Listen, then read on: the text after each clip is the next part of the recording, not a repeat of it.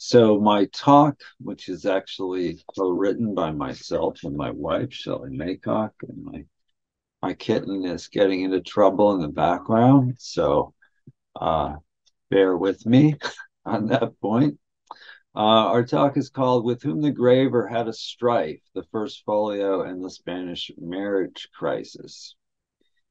And I want to begin by thanking both the De Vere Society and the Shakespeare Authorship Trust for their support of this presentation. And I hope that everyone finds it to be educational and useful. To start from the characters, this talk is about how it happened that these three persons pictured here figured in the genesis of the book known as the First Folio, William Shakespeare's comedies, histories, and tragedies. They are, from left to right, uh, Prince Charles Stuart, Prince of Wales, in the middle, the Spanish Infanta Maria Ana, and on the far right side, Edward de Vere, the 17th Earl of Oxford, in the so-called Ashbourne portrait. So let's begin with a little bit of a literature review. The so-called Spanish marriage crisis has long been a mysterious episode in English history. An embarrassment to Protestant historians, it was easily overlooked, if not long kept in a closet, by the time Thomas Cogswell in 1989 revived the study of S.R. Gardner in the late 19th century.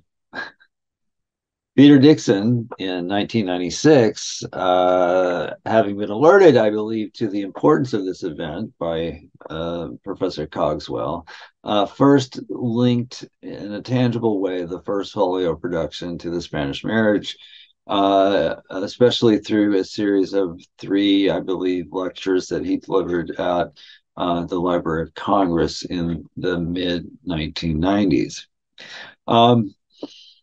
The third point I want to mention here is my own 1998 article in response to Dixon, which showed through the 1619 publication Treasury of Ancient Riches, Archaeoplutos, that there is a tangible connection in the years leading up to the folio between Jaggard and the lady Susan de Vere and her husband, the Earl of Montgomery.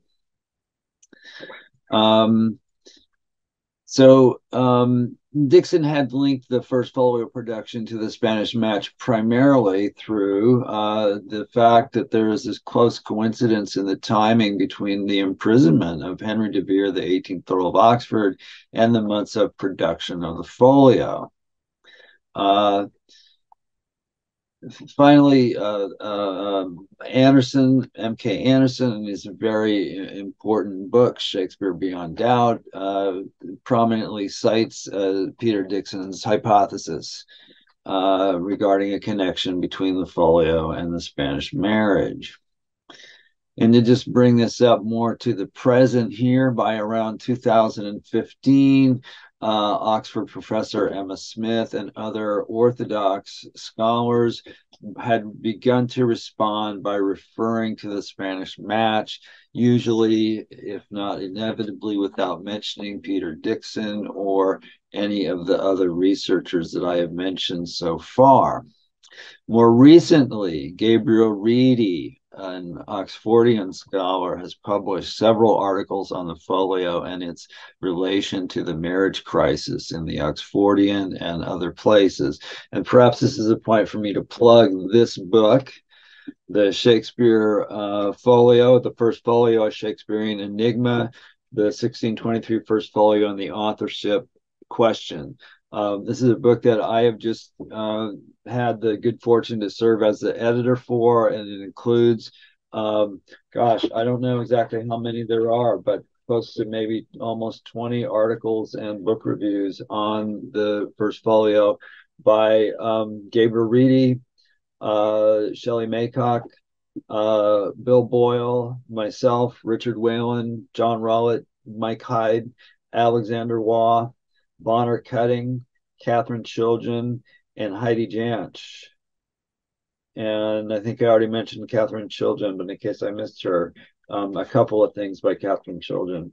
So this is, I think, quite a useful book, and a lot of what I'm going to be talking about in my talk is here in the book, including this article by Gabriel Reedy and a couple of other articles by Gabriel Reedy as well. And then just to bring this down to the present, Chris Latoris finally in 2023 in his book Shakespeare's book, which is effectively the official Shakespeare Industrial Complex book, the most important one anyway on the Shakespeare First Folio, has really gone completely in for the idea of some type of a connection between the marriage crisis and the folio. Again, however, unfortunately, without mentioning the present tense context of those claims and the fact that he is in effect responding to, without admitting it, the people like Peter Dixon and Gabriel Reedy. So there's a lot of text on this slide, and I'm not going to spend a long time on it. I went through it and gave you in red some of the key points. So let's just quickly cover those. In March of 1621, King Philip of Spain dies, and this clears the way to accelerate plans for the Spanish match. Meanwhile, in Central Europe, the Upper Palatinate is seized by the Duke of Bavaria. And in April 1622, approximately coincident with the beginning of the publishing of the folio, Henry de Vere is imprisoned for opposing the Spanish match. In March of 1623, Charles and Buckingham arrive in Spain, and they're going to return only in October, approximately coincident with the first publication of the folio and just before Henry de Vere is released from the Tower. And of course, after all of this, after going to Spain to effect a marriage, and it doesn't work, and Charles and Buckingham come back, and what do? They call for war with Spain. So this is a crazy, crazy world. So probably the most important protagonist, though, in all this is James VI of Scotland and the First of England. It's James is often criticized, and not without reason, for many failings of policy and character. But to give him a break, he came to the English throne during the Anglo-Spanish War after it had been going on for 20 years. And the crown was already heavily in debt. And what does he do? Right away, he made peace with Spain. So if you think that peace is generally better than war, then you got to give James some props here. He inherited a culture war. Bashing the Spanish was common in the wake of this war, and other long-term sources of enmity and dislike that persisted. On the other hand, it's very important for us to realize that Hispanic culture, especially picaresque and satirical literature, was quite popular in England, and for good reason. It was brilliant comic stuff.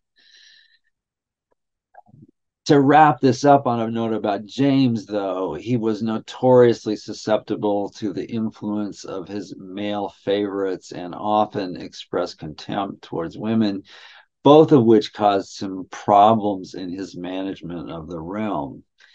The Spanish match idea, in part, originated in Queen Anne's, his wife's plan to marry Prince Henry to the Spanish Infanta. This was part of her lifetime effort to regain and retain influence over her son, whom James had taken away from her immediately after his birth. Anne first campaigned for marrying Henry to the Spanish Princess Maria Anna in 1612, but when Henry died, Charles replaced Henry as the prospective husband of the Spanish Infanta. And pardon me, I sort of screwed up my timing on the bullet points here, but it's important Before we move on to Charles, to dwell on this for a minute, she cultivated her first son Henry's love for Elizabethan literature and drama, much more than James. Earl, what are you doing? You need to not do that right now, honey. 1 second. Okay, sweetie. Okay, here we go. Come on, come on, come on. We're gonna go out. We're gonna go out. I'm gonna give you this out here.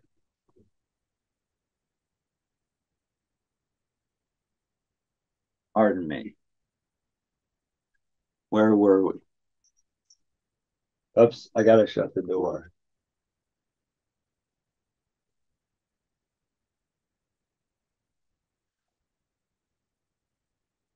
That way I'll be able to focus a little bit better. So they did love, she and Henry were the big aficionados of the theater, really, in the Jacobean court, more than James, I believe.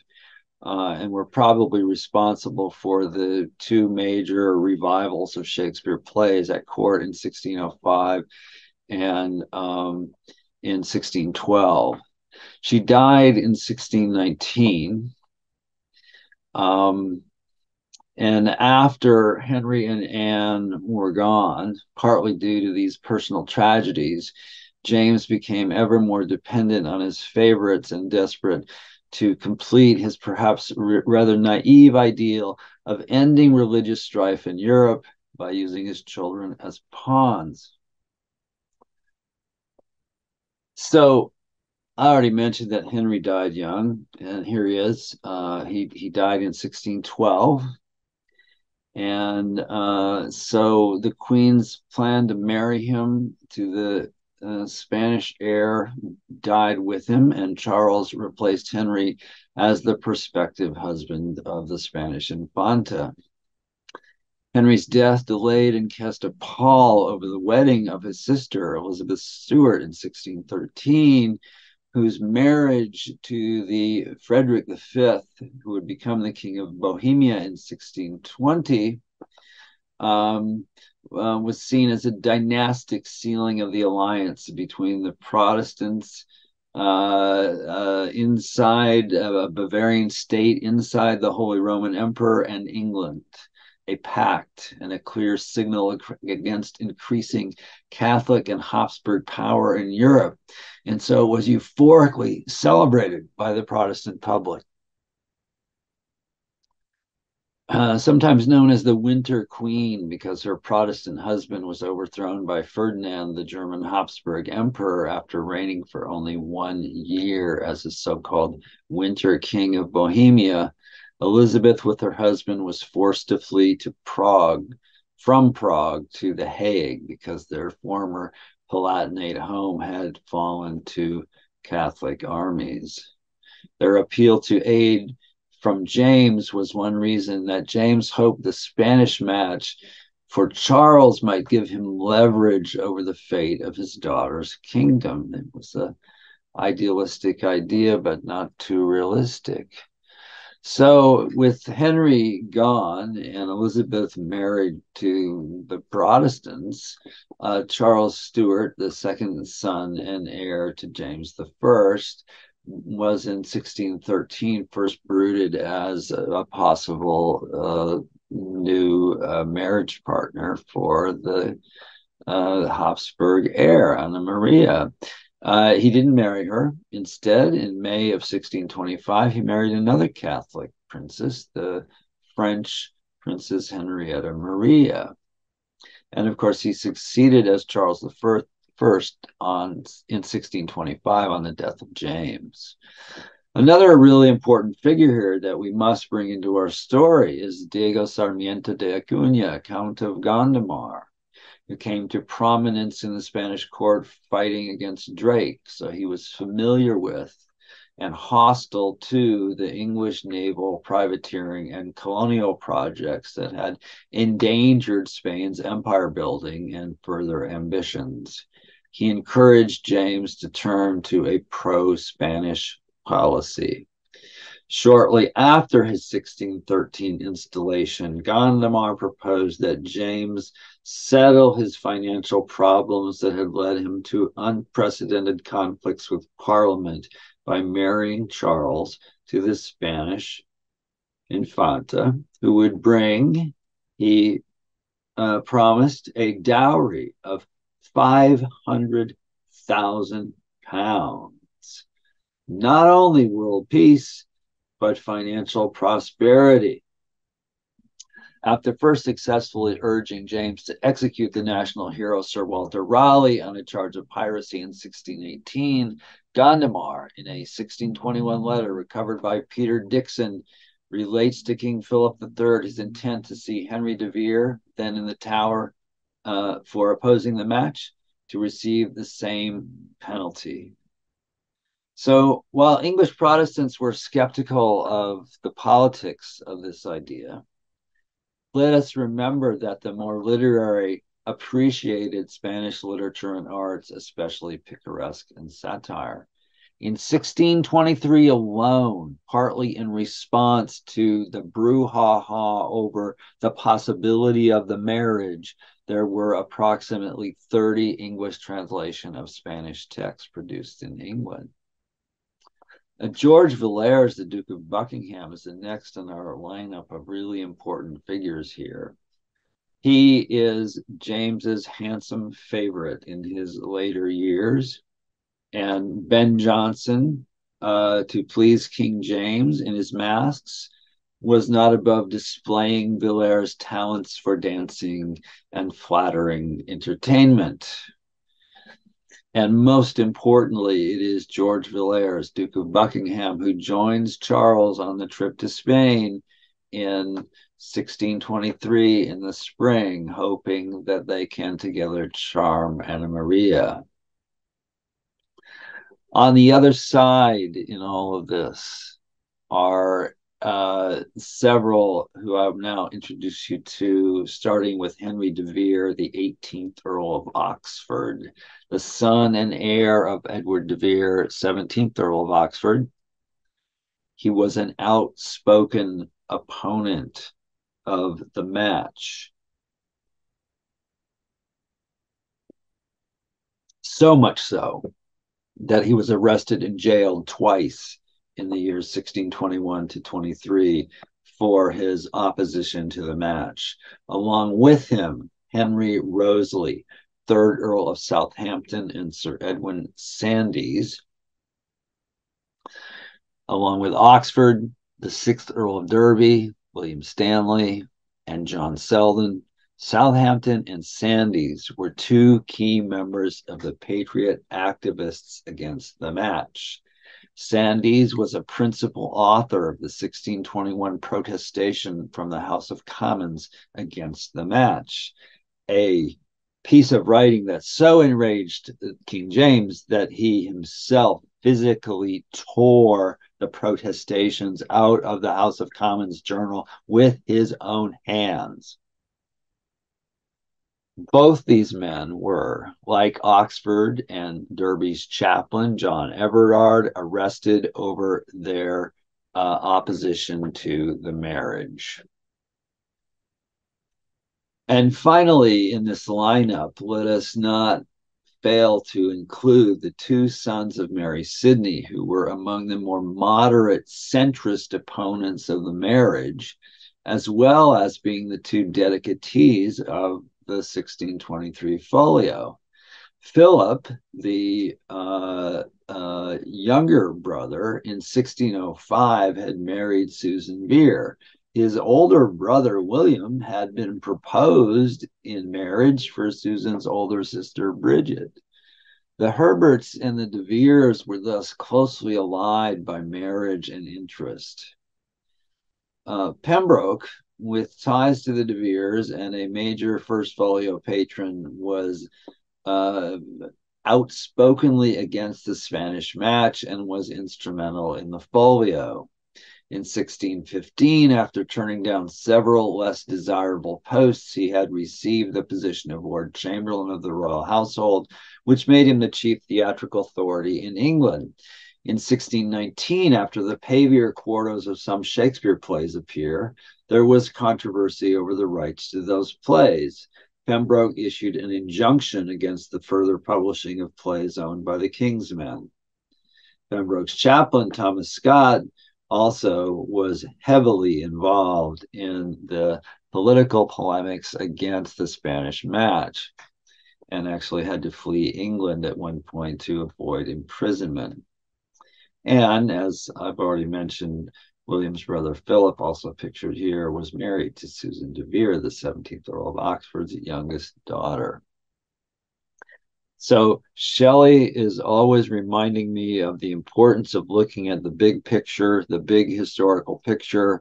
So I just want to really quickly, again, there's a lot of text on this slide, but let's just go over a few of the things that make up the larger historical context of what is happening here in the 1620s.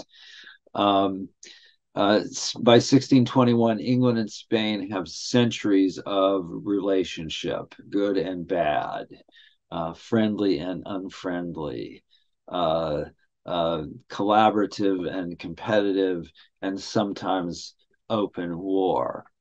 So the background goes all the way back to the medieval Anglo-Hispanic and Anglo-Portuguese relations, and we're talking the long view history of European politics. Some of the old wounds are renewed in 1572 when the St. Bartholomew's Day massacre of Protestants in Paris by the Catholic League and the de Medicis kills thousands of Protestants in one day in and around Paris. And this is in response to the interfaith marriage of Margot de Medici and Henry of Navarre. Following this event, years of war between England and Spain would ensue. The 1588 Armada, where Spain actually attempted to send ships to conquer England, was another reminder that the Spanish monarchy would conquer by force of arms if it needed to. Previous Spanish marriage alliances had not gone well in the past. Henry VIII and Catherine, and Mary Tudor and Philip, neither of them produced viable children. James wanted a middle way. He was a guy who liked being in the center of everything, including religion and gender, but it was debatable for him what the center meant. The backers of the First Folio, by contrast, supported Spanish writers against the Inquisition, but favored détente, not peace, with Spain. So I just want to, from this big picture, want to zoom back in here on this one important article by Alexander Sampson, one of several really fine writers on the Spanish match, historians. His article, A Fine Romance, Anglo-Spanish Relations in the 16th Century, states, and I think that this is a quotation, and what I've done in the bullet points is to pull out and make the quotation into bulleted points. The complexity of English responses to Spain in the 16th century needs to be seen in the context of England's admiration, envy, and fear of Western Europe's most powerful state. The evolution from celebrating Spanish colonial success, whatever the methods used to gain it, to denouncing Spain's cruelty and tyranny, was stimulated by Spain's expansionist imperial aspirations that had begun to threaten England directly. Religious difference was merely one of a number of factors dividing the rivalry between the two countries. The perception of closeness and filiation ran parallel with enmity and hate. England's cultural Hispanophilia should be distinguished from the anti-Spanish sentiment that increasingly characterized English reactions to the Spanish on a political and religious level, and the gulf between elite and popular responses to Spain should be recognized. And of course, above all, different strata and cultural subgroups of English society, as in any society, saw James's ambitions differently. By 1619, the impetus seemed to be brewing towards the collected works of Shakespeare in the form of the so-called Pavier Quartos, which we have previously mentioned. As the issue of the Spanish match became more urgent in the years leading to the folio's production, so there were clear signs of a negotiation that was ongoing between the grand possessors of the folio manuscripts and the Jaggard publishing firm. In late 1619, William Jaggard published a translation of Archaeoplutos, the Treasury of Ancient Riches, dedicated to Philip and Susan, urging them to bestow how and when you list. And you could see here, this is to Philip Herbert, Knight of the Bath, and also to the truly virtuous and noble countess, his wife, the Lady Susan, daughter to the Honorable Edward de Vere, Earl of Oxenford.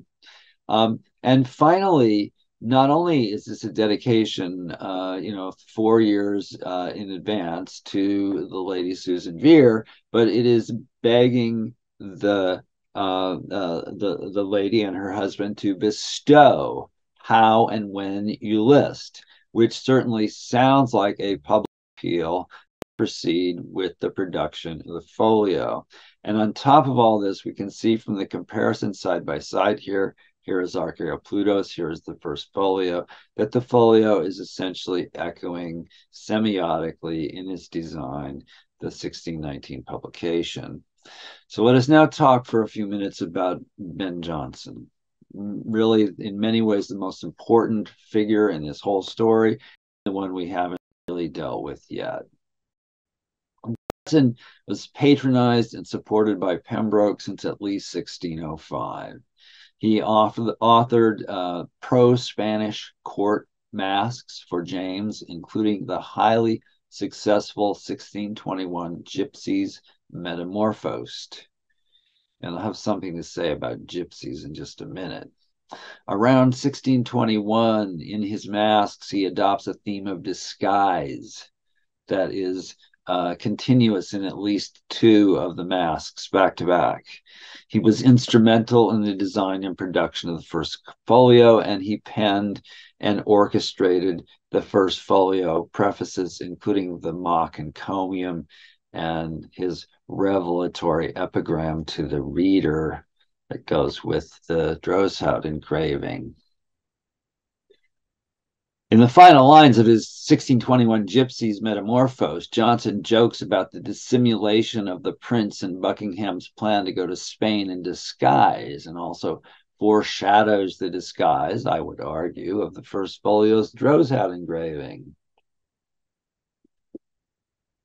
Who doth disguise his habit and his face, and takes on a false person by his place? The power of poetry can never fail her, assisted by a barber and a tailor. Gypsy was a literary cant term for player, or perhaps a playwright. Both the barber and the tailor would help Jonson with the Droeshout engraving. But before we get to that, we've got Mask of Augurs in 1622. In the anti-mask of this mask in 1622, a group of spirited rustic actors, sort of like the mechanicals in Midsummer Night's Dream, are seeking entrance to the king, only to be blocked by an officious busybody named the Groom of the Revels, a public official, in other words. Notch, the leader of the actors, says, "Our desire is to only know whether the king's majesty and the court expect any disguise here tonight." Disguise? What mean you by that? Do you think his majesty sits here to expect drunkards? Disguise was the old English word for a mask, sir, before you were an implement belonging to the rebels. Well, there's no such word in the office now, I assure you, sir. Now, you might wish to recall that Jonson himself had recently been passed over by Pembroke for the office of the Master of the Revels, and it was the position he greatly coveted. And Johnson is here poking fun at Sir John Astley, Pembroke's cousin, who had beaten Johnson out for the post for not knowing anything supposedly about the history of theatrical disguises. Well, there's a long history of seeing disguise in the first folio, a long history of seeing the Droeshout engraving as a mask and a drawl joke. Um, I'm just going to refer you here in this slide. These are the two things that I have done that are readily accessible on YouTube: poetic form as code in the first folio, and this is the order that they're perhaps best viewed in: witty numbers, Ben Jonson's Shakespeare first folio in jest. So those are some places to go to find out more about exactly what these two pages in the folio are doing, and how we might pay attention to them. But to continue with the concept of the Spanish match more specifically here, the match is mirrored in the paratexts of the first folio. Paratexts are the introductory matter of a book, from title pages to dedications or dedicatory verses. So there's at least a couple things in the paratext that are connect the book to the marriage crisis. The first is that it employs a Dutch type. Okay, that's important because the war is basically the Dutch Protestants are a leading part of the Protestant battle against Habsburg Catholic domination in Europe.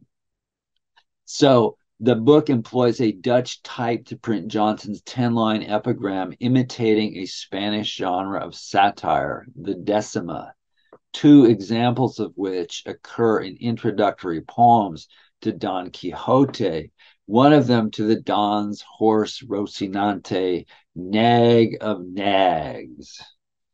And here's a shout out to anybody who is a fan of The Expanse, a wonderful science fiction series in which the name of the ship of the heroes is called the Rocinante, Nag of Nags. And I should also thank Gabriel Reedy, because actually I should have given him a citation here, because he has done the original work on this. So this of the Don Quixote part. The Johnson's epigram of 10 lines is followed by his 80-line triumph, which imitates the triumphal elements of Charles and Buckingham's amorous touring in Spain. The news reports were full of triumphs from Spain. In addition to the paratext of the folio, the first folio in the arrangement of the plays also reflects the impact of the Spanish marriage crisis. It opens with a play about Spain. Now, I know you may be thinking Milan and Naples are not Spain, but for much of the 15th century, they were. And the folio's educated readers would have known that. The last play in the folio is Cymbeline, a play about power struggles between a native English power structure and the would-be dominators of the Roman Empire. It ends with a declaration of peace between England and Rome, but on England's terms. And more specifically, it includes the line, "And now publish we this peace." The peace between Rome and England will be ratified by publication, which would seem to be self-referential to the folio itself.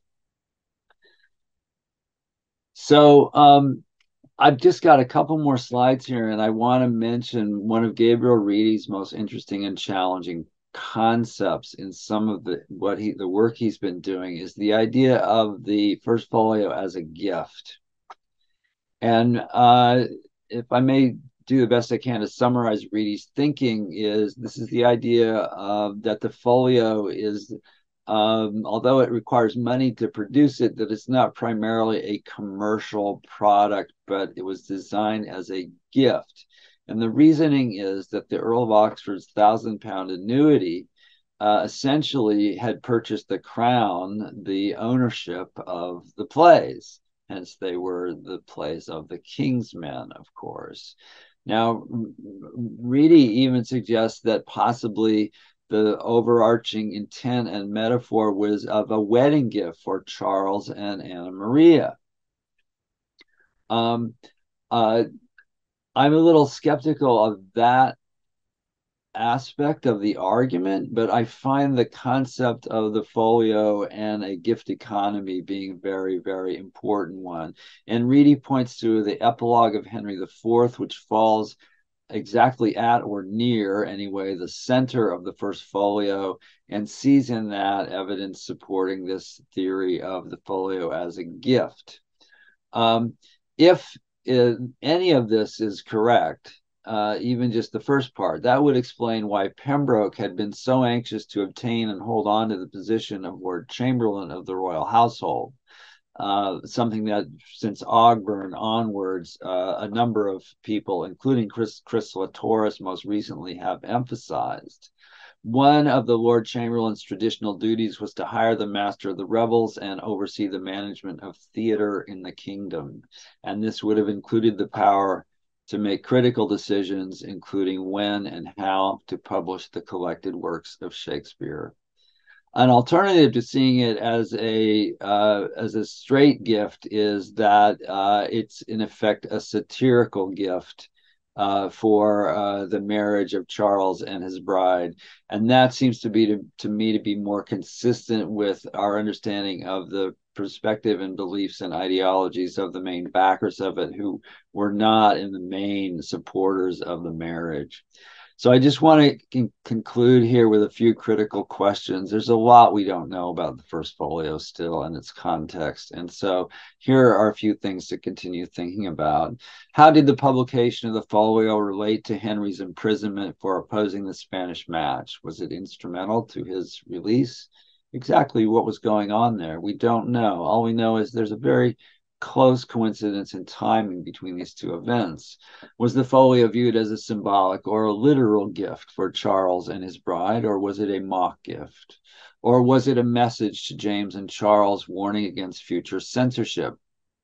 Was the folio holding up Shakespeare as the ultimate cultural and satirical expression of English culture in the face of a prospective Habsburg alliance that would make England subject to censorship and the Inquisition?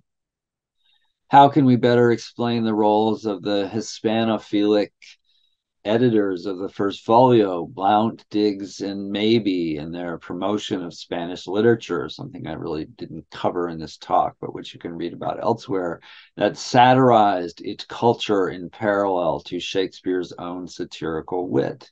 What further levels of innuendo or code talking are in the folio, and how can we distinguish plausible hypotheses about encryptions from plausible ones? So let me just end with those questions. This is my works cited page. I think everything or almost everything that was influential for the talk is available for you here. Again, I want to thank the De Vere Society and the Shakespeare Authorship Trust for the chance to present. I hope I haven't gone on for too long. I look forward to any questions that you may have regarding this presentation.